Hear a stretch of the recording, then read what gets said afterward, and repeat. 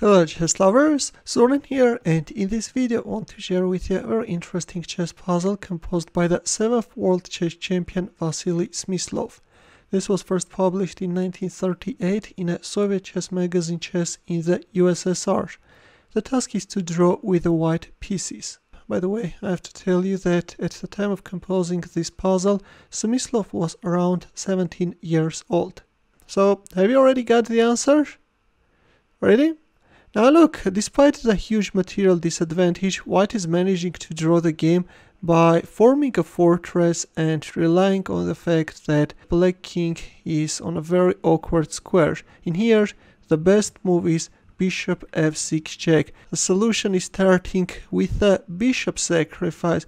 By the way, I was very surprised when seeing that Stockfish managed to figure out the solution in a blink of a second, and it manages to form fortress successfully. As you know, engines are not good in understanding fortresses, but from time to time I am stumbling upon puzzles where they are managing to find the right path pretty well.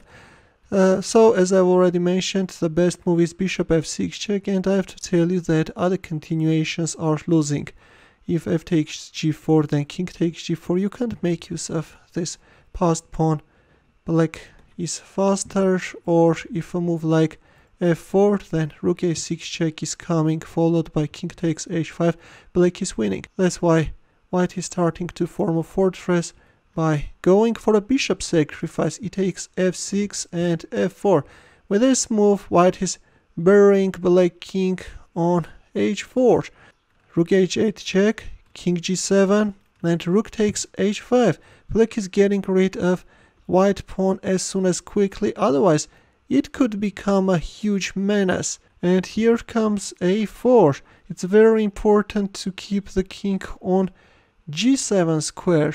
And from here on it turns out that Black has no way of making a progress. If rook g8 check, then king h8. It's very important not to accept the rook sacrifice, because Black can win pretty quickly. That's why White is playing king h8, and if king h5, then king h7. Just no way to make a progress with the black pieces, guys.